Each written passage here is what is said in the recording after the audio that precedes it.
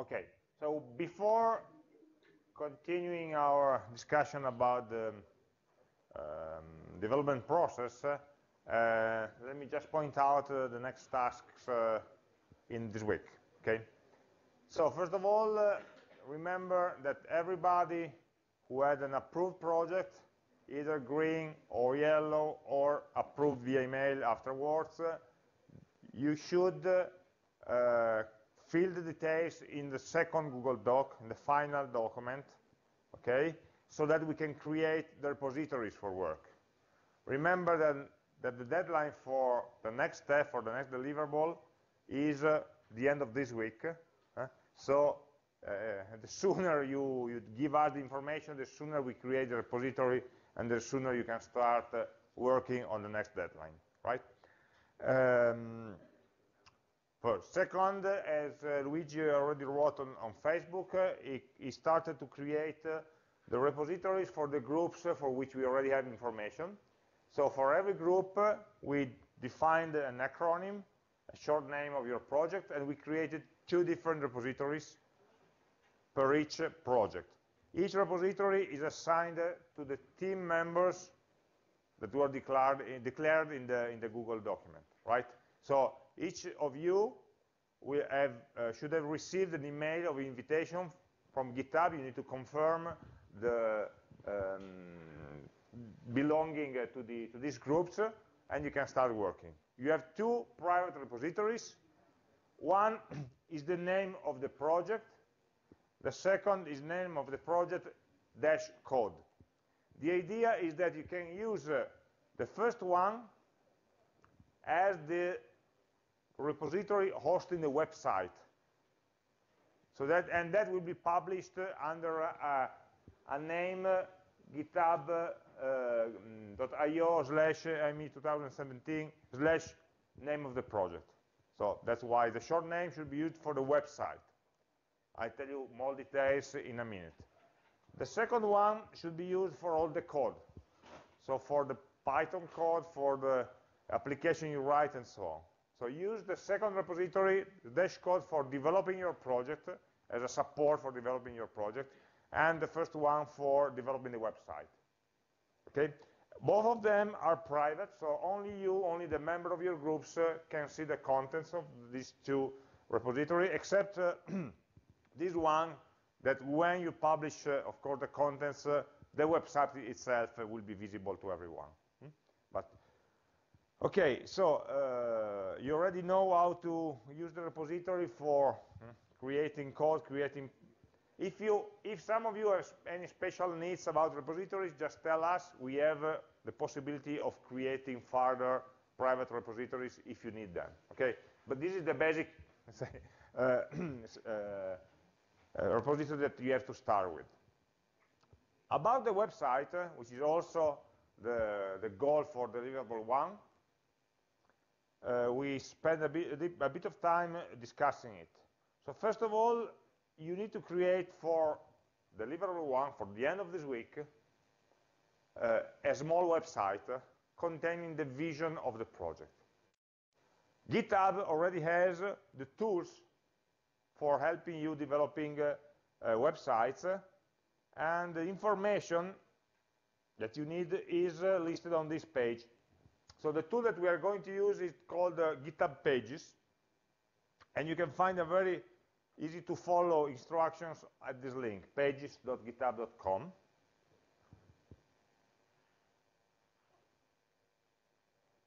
Okay, that will tell you what to do for creating a repository, a web page. So it will, there's a video and so on, but basically you will create a site for a project, not for the organization, and you can start. So GitHub allows you to publish the HTML code and create your own website. So you can either start from scratch and upload your code, as you would do with any static website, or maybe it's faster at the beginning, choosing a theme and starting from that. So GitHub already has some available themes to choose from in your project. So actually, with a few clicks, you can start publishing a website from your project. Okay, actually, what you have to do is to go to the settings. Let's see it on a project. Where is that? Okay, so let's take this one, for example, which is an empty project, of course. And if you want to publish a website starting from this, you go to the project settings, go down, and to GitHub pages. It tells you that the repository is private, but the website will be public, of course. And just to enable the publication of the website, you just have to select where the site should be published from. They give you two options. One is publishing from the master branch here, or from a subfolder of the master branch, /docs. The second option would be nice if you want to have a project where you have some code and also a website under the docs folder. But generally, since we have a repository only for the website, it's wiser probably to use the first option, only the master branch. I cannot click it right now because it's empty. So you need first to load some content on it. And then you can save, and the website will be published immediately with the content that you put. If you want, you can choose a theme for the website from there are some predefined themes that you can choose from. Then you can also modify them later, but just not to lose too much time now in this week by designing the CSS and the colors, and so you can start from one of these themes, the one that fits best your project, and with select theme, it will preload this content on your website. And then, of course, you need to customize all the titles and all the links and whatever. So, in a couple of clicks,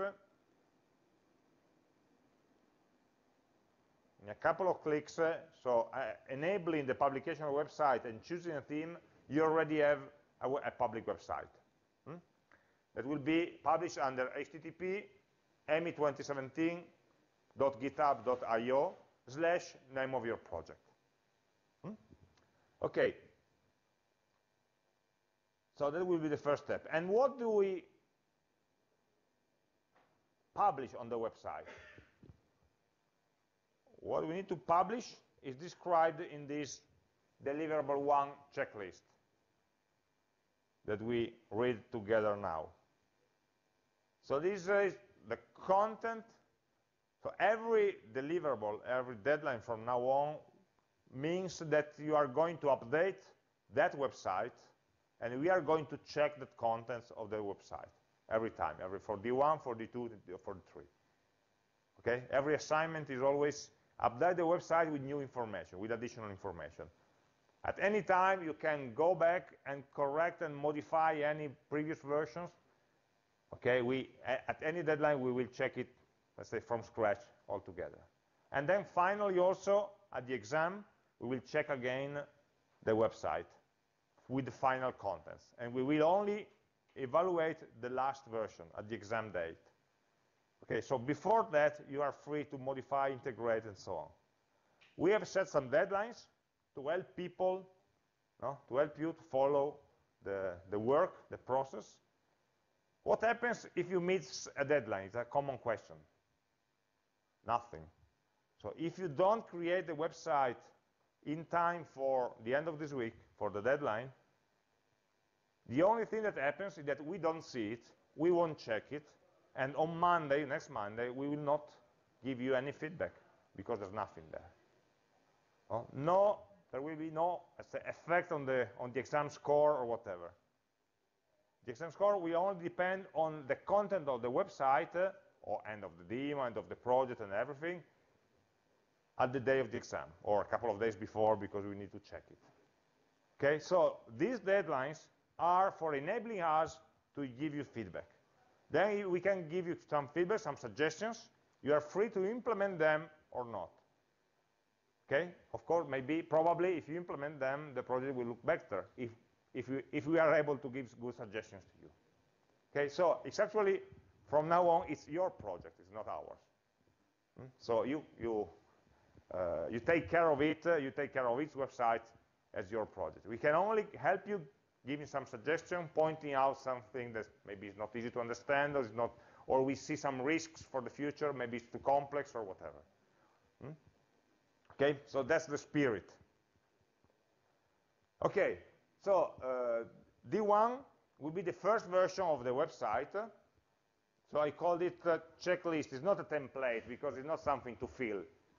You can create your website with the look and feel that you prefer, as long as it contains this information in one place or another. So create a website as you like, but we will check in this first step that the website will contain, or should contain, project information, the name of the project, the acronym of the project, and the URL, of course, somewhere. The group members, oh, you already have this information, of course, from the Google Doc. You just have to put them into the web page format. And then some contents about the project. So some vision statement, which is a sort of an expanded version from the brief description that you gave up to now. So it's a brief summary of what the system does for the users. This is the vision.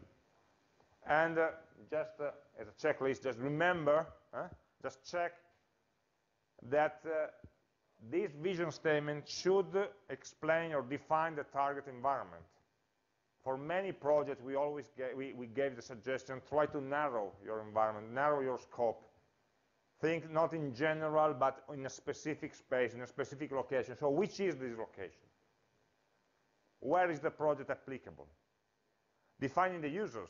So not for a generic user, but for a specific user with a specific task. If we narrow the context, it's easier to explain what the system does, because then you have very well-defined or better defined use cases. Possibly defining the stakeholders, so other people that could benefit from the project without being involved directly in that, if it's the case, maybe it's not always. And explaining how the environment supports the users from the user point of view. This is the most probably important sentence that you have to write. So why is it good for the user? How does it help them doing something, being more sustainable probably, or happier, or quicker, or what benefit the environment gives them. And more specifically, what are the issues, the problems that we are solving? It's a system that does something for the users by overcoming a set of problems, by solving a set of issues. And, okay, again, the benefits also for the users and for the environment. It's just sort of a repetition. In this phase, still avoid as much as possible to describe the technology or especially making some technical choices. It's too early. We don't have enough information about the system to be able to tell whether there will be 1 or 2 computers, for example. We don't know yet. It depends. Okay? So nobody's asking us for all the information right now. Right now, it's about the functionality. The suggestion is try to imagine selling it to a non-engineer. So you need to be, but not to a stupid person, an intelligent person who doesn't need to have the technical knowledge that we have. So you need to be precise, you need to be complete, but you need to talk about users and environment, not about technicalities, okay, or computers or network or sensors. So the idea is more or less 1 page. So it's difficult to measure on a website, but the idea is that this should not be longer than 1 page, otherwise it gets boring. Okay, this is the vision statement, and then some of you already did that in this first version, and try to explain why it's an AmI project. So where is the sensing part? Where is the reasoning? Where is the acting? Where is the interacting part of the project? So you can have a table, you can have some picture, you can have put them however you want, as long as you point out that the 4 AmI steps are present in your project. And second, we also ask you to point out which are the main AmI features that are developed in your project. As you know, as we already said, not every project will be able to be good or be very deep in all of these features. So it depends on the nature of the project. So pick the ones where your project fits better, where your project is more advanced. Maybe some projects are more advanced on the sensitive part, some are more on the ubiquitous part, or whatever. So go back, you have the definition on the slides. If you have some questions, you are free to ask them. Okay, so that at a glance we can check that this is indeed an AmI project, because it has all the steps covered and it has several features covered. Don't try to force them. Okay, it's acceptable that some features are not developed in your project. It's perfectly fine. So don't try to say that all of them are represented if they are not. So it's better to be strong on some points than to trying to do everything. And then there's a final section that we want to have on the website that we call open issues, or similar name if you prefer to change it. The goal is to keep track of the problems. So maybe you have everything clear in your mind about your project. No issues. I already know, I could close my eyes and go straight to the end of the project and have the implementation ready. Of course it's not.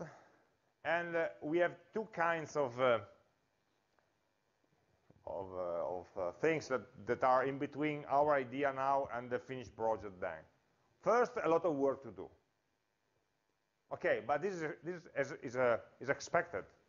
It's nothing that we need to worry about. We know that there will be a lot of work. But in some cases, there are some issues, some items that are still not clear.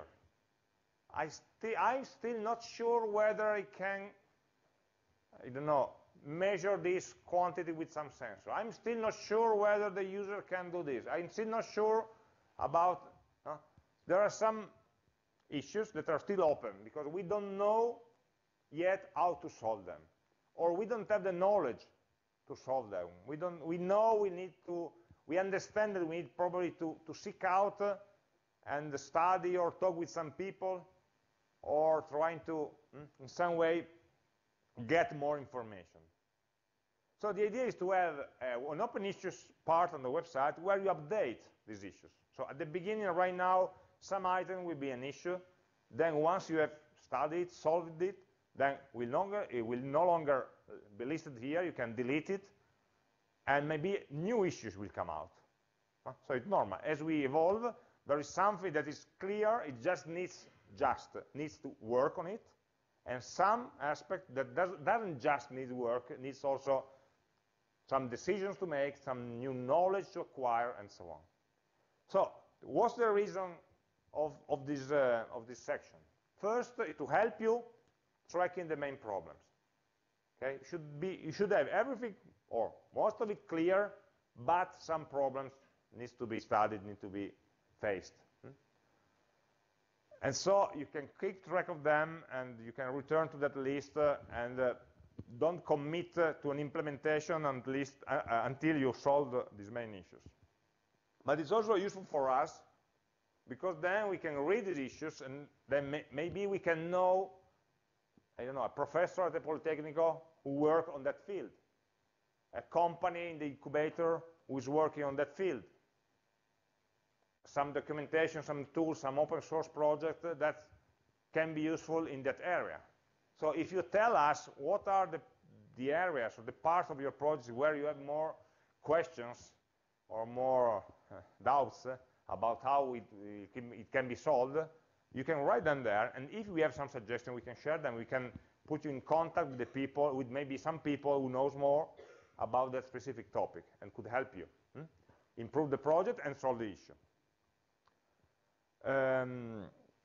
So this is the kind of brainstorming that we need you to ask about what's not, except from work, except from the implementation work, what is missing in our project vision? What are the points that are not so clear? Right now, maybe we only have very general or big points. As we proceed, they will become clearer. So since we are checking the website every 2 or 3 weeks, if you keep this updated, we can maybe have this interaction easier. Okay, so these are the 4 or 5 sections in this checklist. So it's not a lot of work, actually. So basically, you already have everything except the vision, that you only have to expand a bit the description, and these open issues. So it's not a difficult task to do by the end of this week. And yet you just have to put that into the HTML pages. But then we can improve that with the next version and so on. So the Deliverable 2 will update the website with new information about the requirements. Remember that last time we talked about the requirements document. Okay? We will discuss next Monday in the lab, probably, if I remember correctly, the content of the website that you published.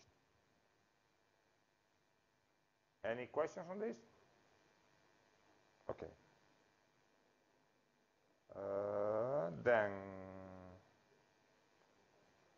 okay, we can spend the remaining time having a look at the rest of the design process. So if you remember our process, we analyze together the different steps up to the end of deliverable number 2, which is due in a month, so not yet urgent, not yet.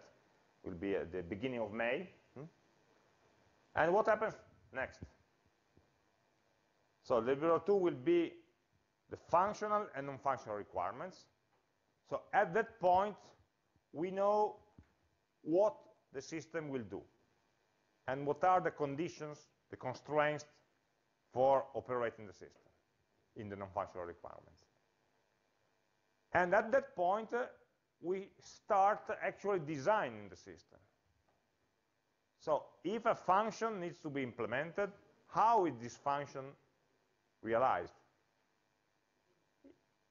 What is the architecture of the system and the components of the system?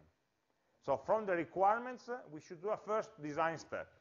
Oh, okay, probably we already have something in mind, but formally it's impossible to define an architecture. An architecture means how many components you have, how do they relate or communicate with each other, what sub-function each of these components implement, and so on.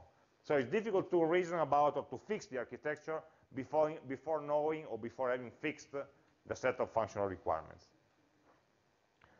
And what is the architecture? Architecture is composed of a higher level system architecture and some more details about the hardware, software, and network component of this system architecture.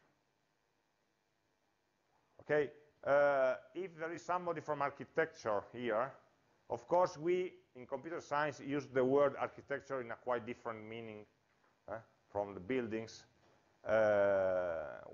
For us, architecture is the parts of a system and the relationship between these parts. Okay, that will be mostly logical relationships or data relationships, not spatial relationships. So that's how we use this word. So at the top level, a system is described by its system architecture. What are the main system components? And what kind of components do we have? We have actually computational nodes. Is it a centralized system with only one computer? Is it a distributed system where we have a central computer and 1 or 2 smaller computers at the periphery? Is it a strongly distributed system where we have 17 different nodes of computation? So what are the computing components? What are the sensors or actuators? What's the interface of the system with the real world? The system will need to have some sensors, some actuators. At that point, we can decide, we can define which are the sensors that we need, which are the actuators that we need. Because we already know actually and exactly, precisely the functions that we need to implement. That's why we didn't talk about the specific sensors before. Because first we need to understand which data, which function we need. And only then, stupid example, I'm trying to control the climate of this room. Okay, I need to list which kind of control I need, and only then I can understand if the sensor that I need, if only one sensor is sufficient in one location, or I need 4 in the 4 corners, and what kind of measurement should I give? Temperature, also humidity, also lightness, also airflow, or pollution, or CO2. It depends on the function that we need to implement. We cannot choose the sensor before knowing the data that the algorithm will need, the data that the system will need to implement a given functionality. So what are the sensors that we need? What are the actuators? Where do we need to install them? How to connect them? And so on. So we give some more detail. So the components are computational nodes, interfaces, sensors and actuators with the environment, interfaces with the user. So our system will be usable through a web page, or will be usable through a mobile application, or there will be a touch screen embedded in the wall, or I will use it by making some gestures in front of a wall, or in front of a television, or whatever. So what are the means of interfacing with the user? And finally, if we have more than one computational nodes, or more than one user interface, what is the role of each of them? So of course a sensor can be a sensor. It only has one function, measure some data. An actuator only has one function. But the computer, you can program it to do a lot of different functions. So in your system, you have a list of a lot of features, and some of it will be implemented by one computer, and some other function, or some other features will be implemented by another computer. So what is the partitioning of the functionality across the physical computational nodes? So in the architecture, you should see this decomposition of a list of features, the functional requirements, into a set of components that taken together are able to provide these features or these functions. So we need to, okay, I need a second computer for doing what? What's the computation of the first one? What is the second? A given function, where is it best to implement it? Where should it run? On the user mobile? On the Raspberry? On the cloud? On the server? Depends. So at this point, we are making this decision. We are making these choices. We are giving shape to the project by deciding how to implement each of the functions. So this was the first step, and the most important one, having the big picture of the system. At that point, I still don't care, probably, whether my computational node is a Raspberry, or is a laptop, or is a small computer, or maybe the brand of the sensor, because we are thinking about where they are, what they do, what they're needed for, and how are they connected with each other. Then we can separate the view by saying, okay, in the system architecture, we have everything together. Now we split the 3 main components: hardware, software, and network, which are the 3 legs of any ICT system. At the hardware architecture, we can give more details about the characteristics of the computational nodes, the characteristics of the devices, Maybe not yet the random model, but at least the function, the precision, the location, the type of or measured quantities, and the user interface devices. Okay, so it's a more detailed view. The hardware architecture is just taking one at a time the different nodes in the system architecture and explaining what they do and what characteristics should they have. The same, this is quite easy because usually in the system architecture we make a picture, a diagram, and the different parts of this diagram correspond to these hardware components. A bit more complex is the software architecture, because software is not so easy to visualize, where we should try to identify the software modules, the different parts of the system. So there could be a module, for example, that stores sensor data. So there will be a database, there will be a routine that pulls the data and stores them. There could be a module for handling, I don't know, user preferences. So it's a different software module. There could be a software for user interaction. That, of course, probably will run on the mobile or on a web application. So try to identify, of course, not the individual functions or codes, but by groups, different macro functions or software modules, and try to understand where you want to run each of these. So, for example, the system should be used by many users. Okay, this could be a non-functional requirement. The system can be used by many users. It's a quality of the system. It's not a specific implementation function. That implies that somewhere you have a user database. So there will be a module, probably, that you call user database or user data. Where do you put it?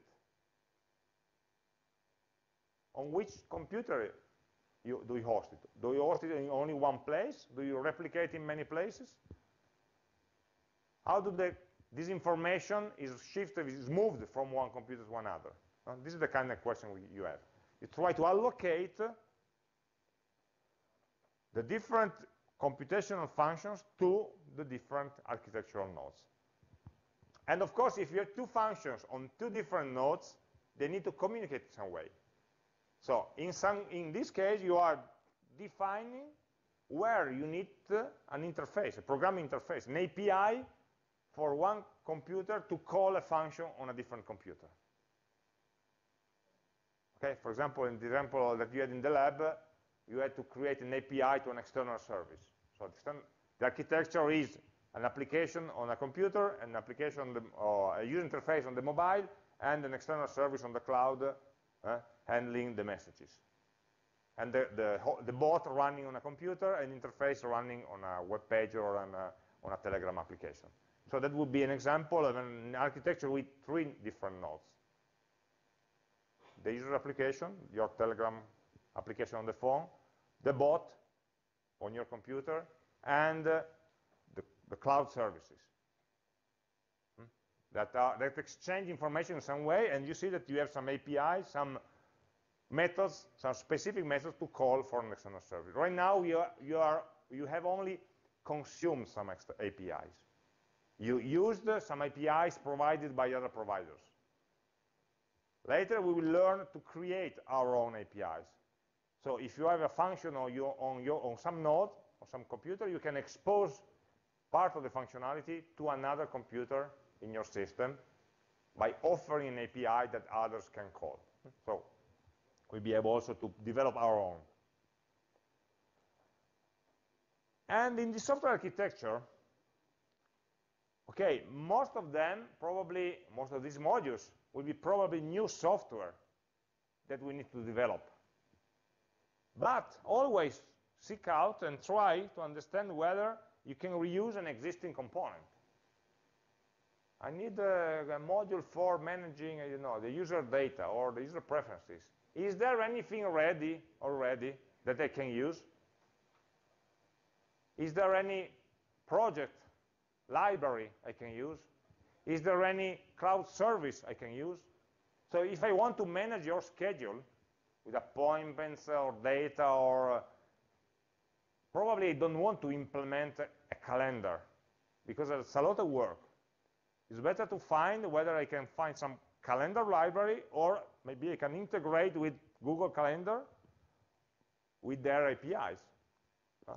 So it's important, especially for the speed and easiness of development of the prototype, to reuse as much as possible existing stuff. Okay, don't insist on rebuilding something that already exists. Try to integrate with them rather than rebuilding. And so in this software architecture, we also, of course, list the libraries that we use for our system.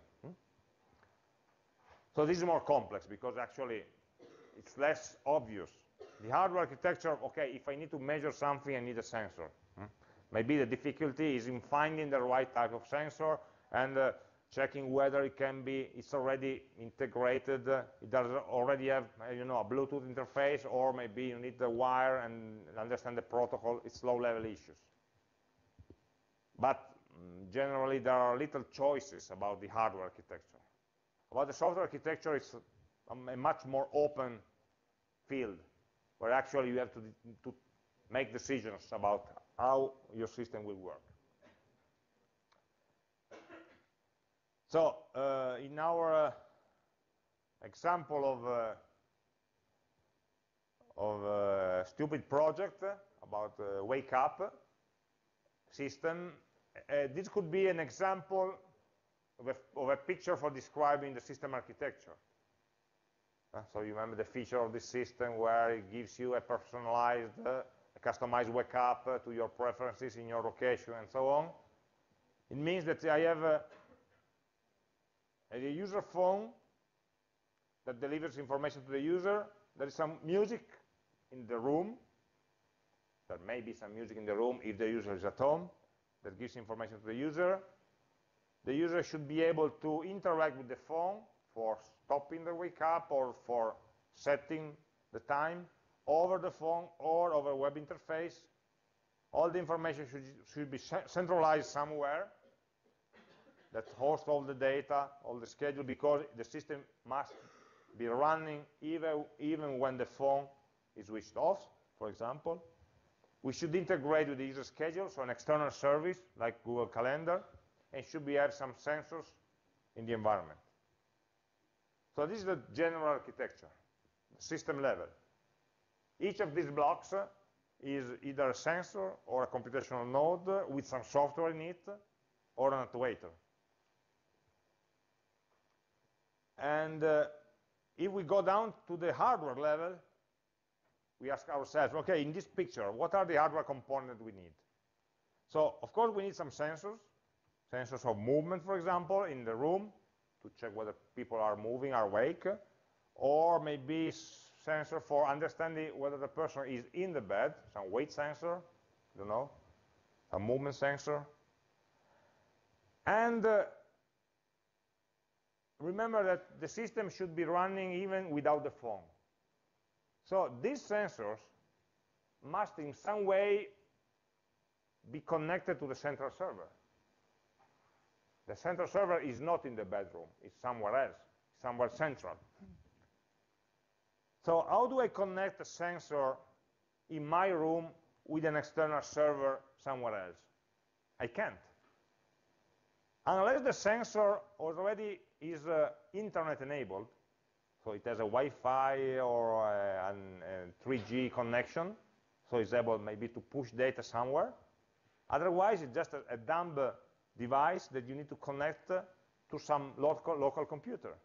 So you need a local gateway, a small PC, just for collecting the data from the sensors and sending them to the central gateway. We need this hardware. We can't rely on the user phone for doing these functions. First, because the phone is not reliable in our system. We should be able to operate without it. And second, probably the phone doesn't have all the connections or the protocols for speaking with the sensors. If you have a sensor that speaks the, Z-Wave protocol, okay, your phone doesn't have the Z-Wave antenna. And so you cannot directly interact with that. So you need an intermediate node that you can program, that could be in some way programmable by you, and is able to be connected to the sensors, collect the data, and send them to the centralized server. Of course, details are needed later, but for now we understand that this picture is missing one component, some local integration computer. Then we have the phone, we have a server, somewhere. Where is it? A physical machine? Is there a physical machine per house? So if me and you both have this system, we should both have two different machines, one for me and one for you, or can be a shared machine, or even virtualized somewhere. Does it need to be physically connected to me? Do I need to have a fast, quick, and reliable connection? Or it can be remoted? So we need to revise, especially the non-functional requirements, to understand where can it be merged with this local gateway.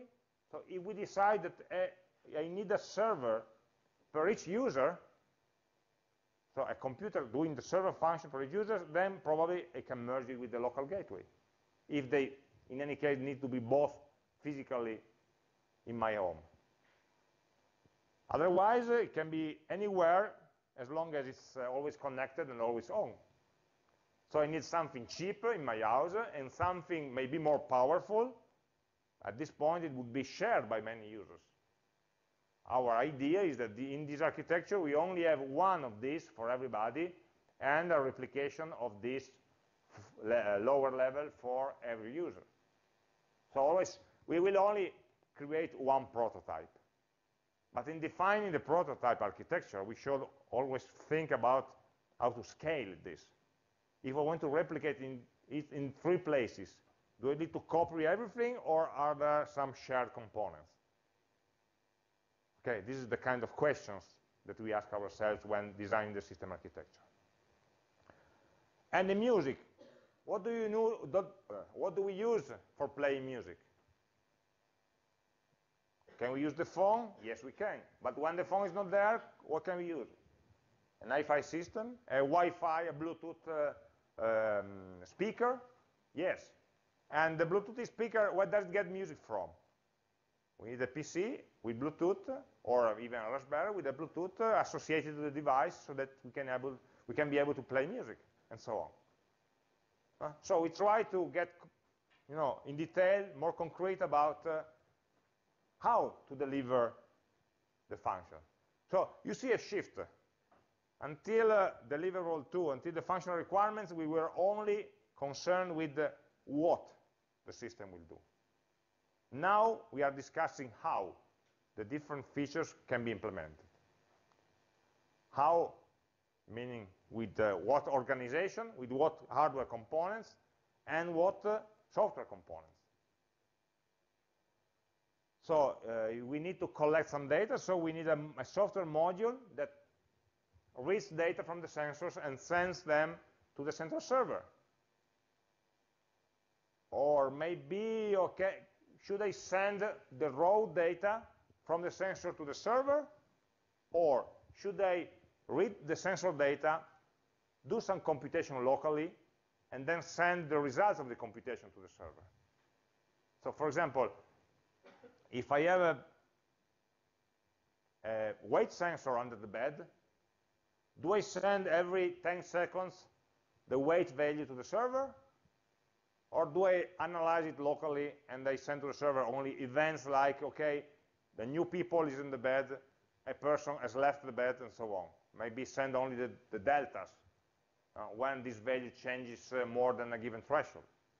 So if I can do more local computation, I can save a lot of bandwidth, and I can, say, reduce the load on the central server. It doesn't need to do all the computation. Some of the computation can be done locally, and some remotely.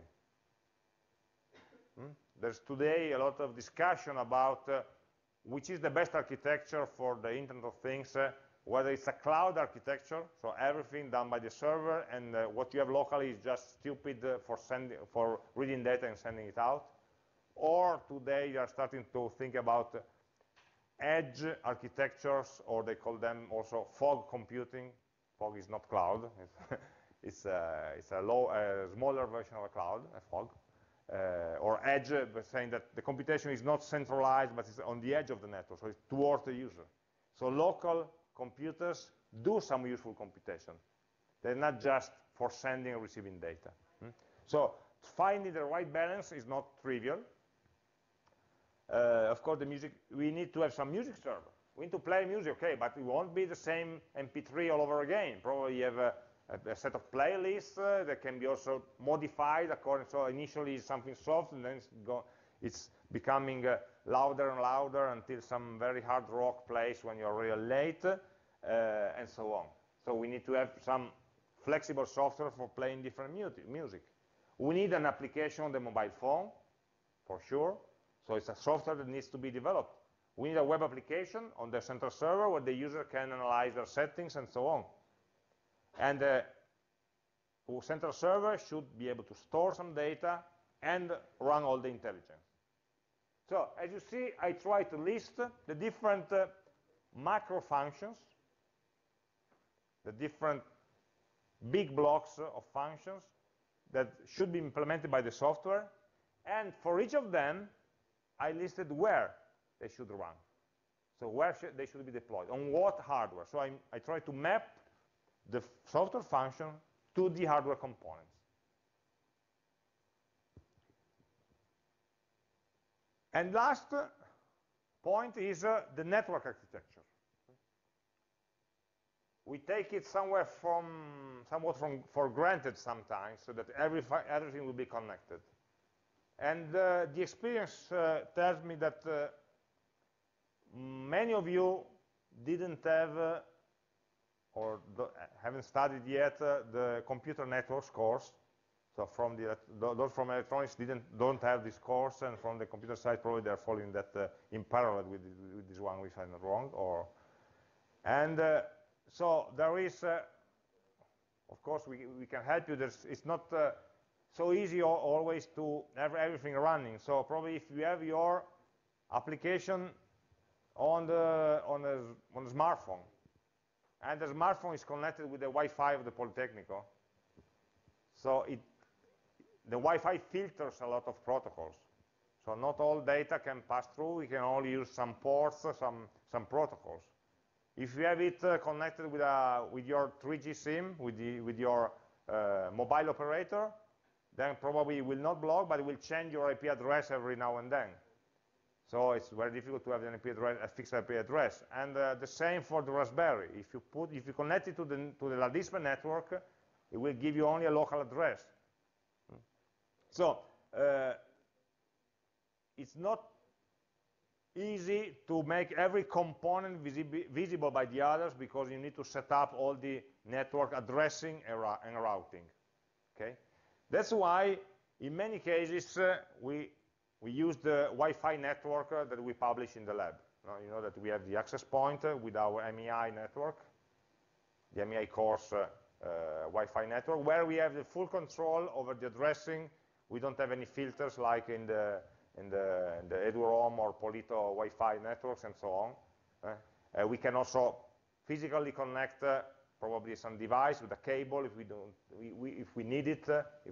We can give you some fixed IP address for your Raspberry or for a phone probably also, depending on the needs of the project. So we have some small router and access point in the lab that we can configure to support the needs of the project.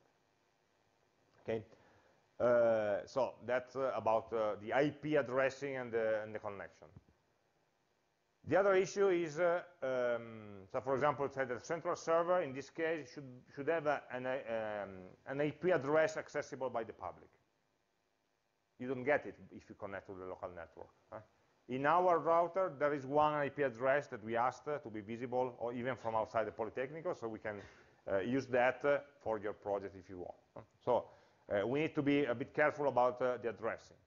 And So this is the first issue. The IP networks need to be configured and routed correctly in order for every component to see the others. What happens usually is that at your home, everything works correctly, because you have your Wi-Fi in your home and everything is under the same local network.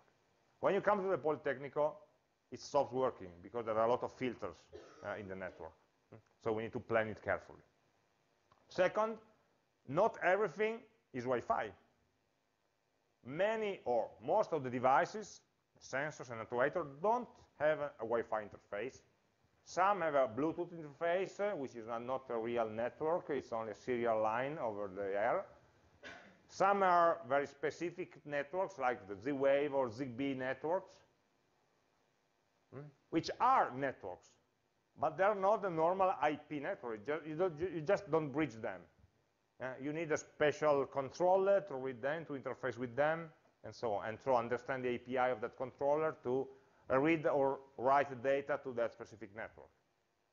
If you have some part of a system on an Arduino board because you need to interface with some sensor, how do you connect them? You create a serial line, you take a Wi-Fi enabled Arduino and you talk them with the Wi-Fi and IP. So it's something that needs to be designed. If I have different components, they all need to talk to each other, to exchange data.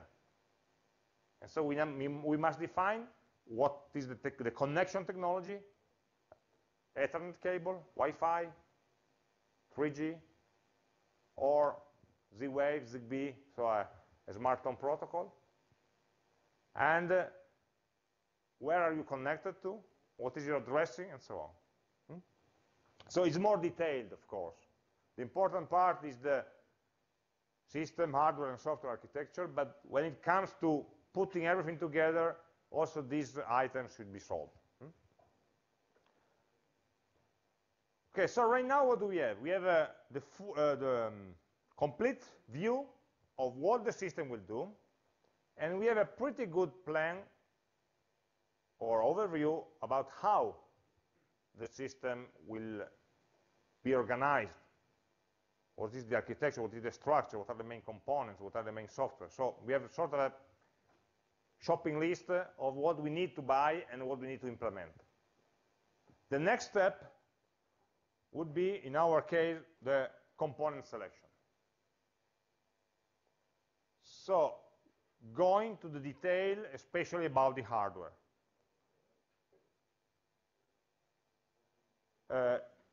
In many cases, this step, which is logically separate, distinct from the architecture definition, usually we do them together.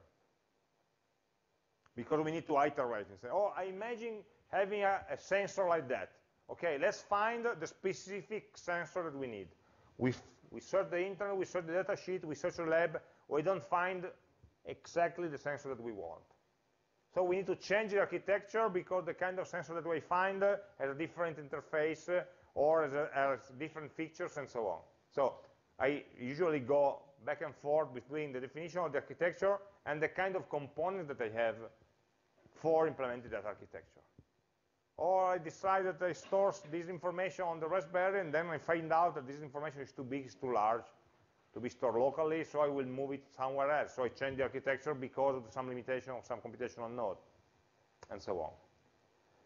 So the output of this component selection is actually a sort of a bill of material, the list of items that are needed. It's important at this point to select carefully the components. Can we implement, especially in the hardware side, can we implement something by using off-the-shelf components, which is ready, which is already interfaced in some way? Or do we need to create a custom component? Of course, as much as possible, try to use the left side. Only if you don't find anything in the budget or within a reasonable budget and with the functionality that you need, so only if you don't find them, try to think about custom development. So custom development means buying the components and soldering them into a board or making a prototype and linking that to an Arduino with some resistors and capacitors and integrated circuits and so on. Okay, this is our last resort. If needed, we will do that. But if possible, we'll try to use as much as possible, say, complete components. First, to be more efficient, not to waste too much time on hardware development. And second, also for communication possibilities. If I already have, I don't know, a Z-Wave sensor, then it already has all the protocols for reading the data, for polling at a given time interval, and so on. We only need to interface it with the computer with a Z-Wave controller. That's it. If I use the same sensor, if I buy the component for the same sensor, then I need not only to create the circuit to give power to it, to read data from it, to clock it, and then I need to devise how to communicate outside. So do I put a serial, do I put a microcontroller for polling the data, and with what protocol? And which functionalities do I implement in this protocol? Read one sample, read periodically. So I need to buy everything, to build everything. And especially I will end up with some sensor which has less functionalities than a complete off-the-shelf component. So as much as you like soldering items, try to think them as a last resort. So this is more or less the flow chart that I imagined in this component selection phase. We have the system architecture, so we have the list of hardware components and the functions that they should implement. And for each component, we decide, okay, do we have an off-the-shelf component or a do-it-yourself component? Do we already have a complete existing working sensor or actuator for this, or do I need to create one? So in that case, the bill of material, in the first case, the bill of material will just contain, I need this sensor. It's already in the lab, or it's not in the lab, but it's on the market. In the other case, we need to open a sub-project to design and implement that specific component. That would be probably some board with a CPU or a microcontroller, some electronics, some sensors, some passive and active electronics, and so on. And at the end, everything adds up to the bill of material, to the list of components that must be bought.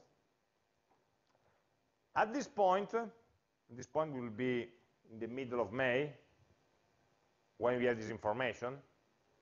We should also check whether these materials are already available in the lab.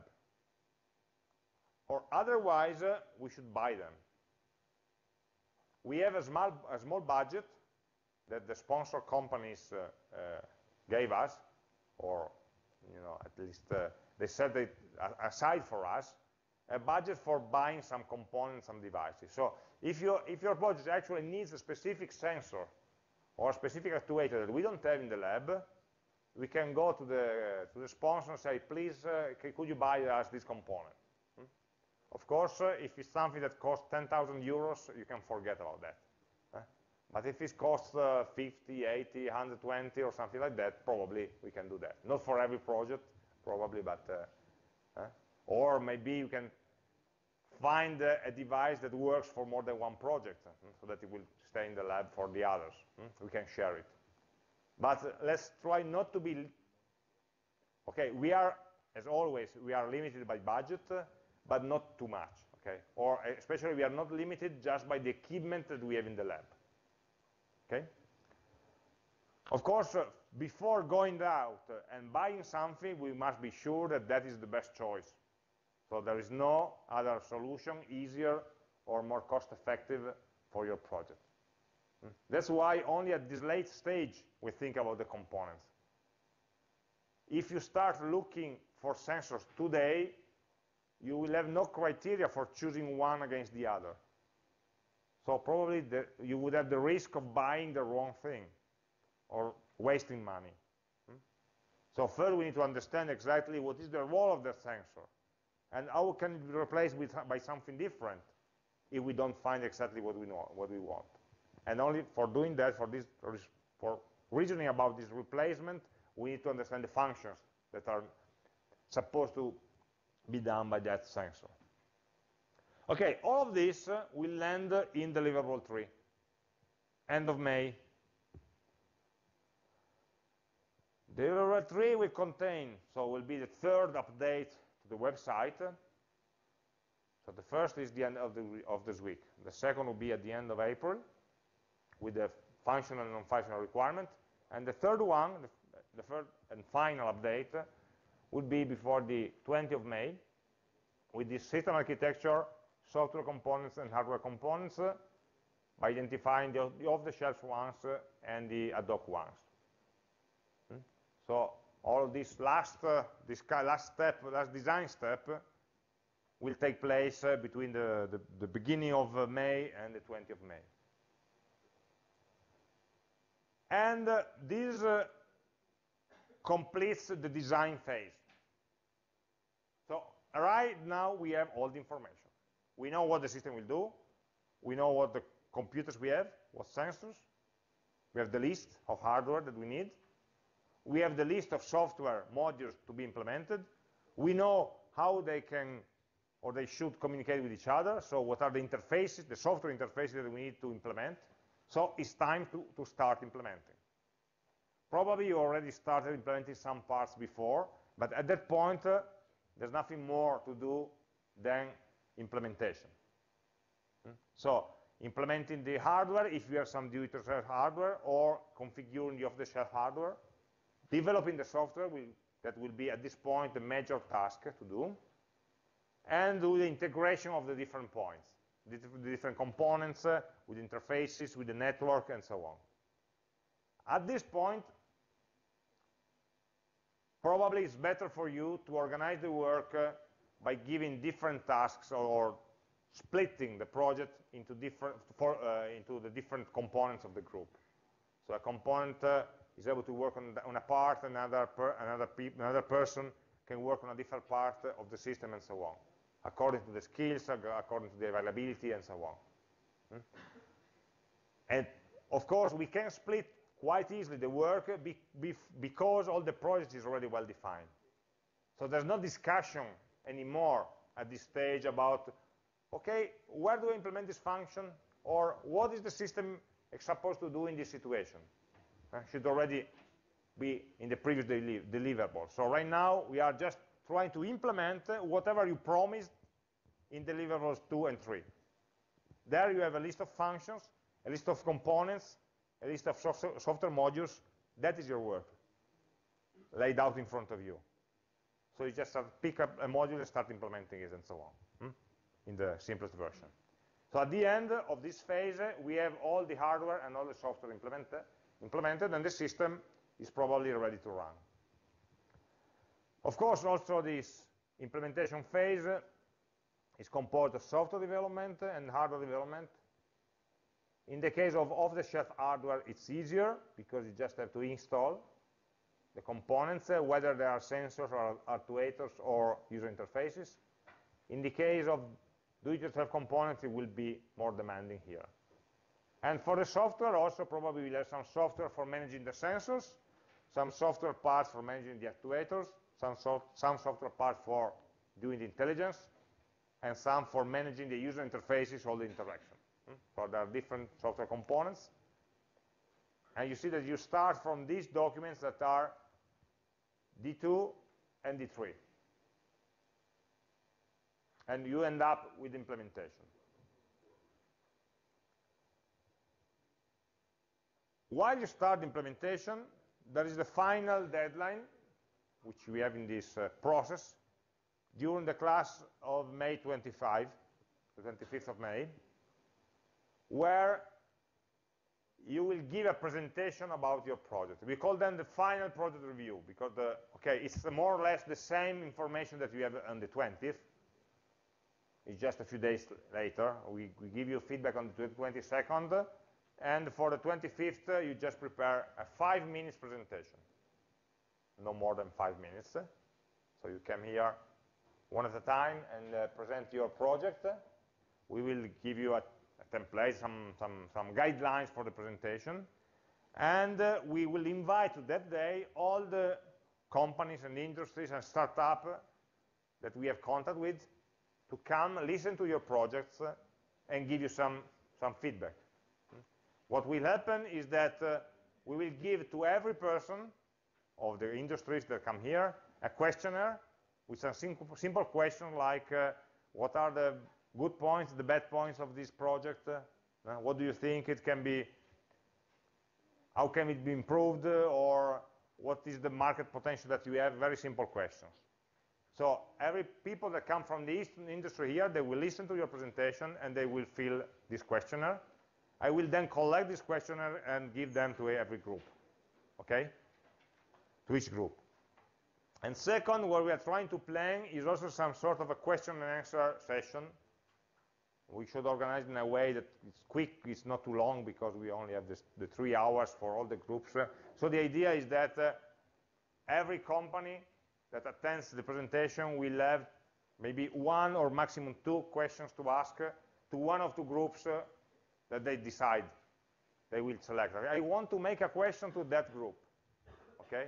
So that, or a suggestion, or a question, or maybe create a contact saying, okay, this project is interesting for me, let's talk again outside. Oh, let's exchange our contacts so that maybe we can follow you, or we can provide you some components or something like that. So I'm trying to create, first to exploit these companies for giving you some feedback, some information, and also possibly to create some links, early links between you and the companies. Of course, there are some of these are also the companies that are sponsoring with money the project, the course. Some are just interested, so they don't want to spend money, but they want to keep to be involved in any way. Okay, of course, there's no implementation without testing. So you always think that when you have finished the implementation, the work is done. But it's never so. Once you finish the implementation, the problems will start. You put everything together and it doesn't work. So it's normal, okay? My suggestion is just allow some time for debugging. And don't plan to finish the last day before the exam, because then something will not work, and then you will get crazy in the last days to fix everything. Try to do incremental development. Putting something together, see whether it works, then add some functions. Always try to have something running. Partial, but running. And then you add. So if something goes wrong, you can also always go back one step and don't just say, get crazy in the last day if nothing works. Okay? But you will realize how much time goes into test and debugging compared to the time needed for development. Usually it's 50-50. If it took 1 month to develop, probably it will take 1 month to debug it and to have it running. Of course, we don't want to first develop and then debug. We should intermix. Every line of code that we write, start testing it. Soon, immediately. Don't do it tomorrow. Otherwise, tomorrow will be the end of the weeks, and then will be the end of the month, and will immediately become the day before the exam. When you have a long list of problems that during the demo, 5 minutes before, I'm trying to fix this, let me restart it because it only works the first time, and so on.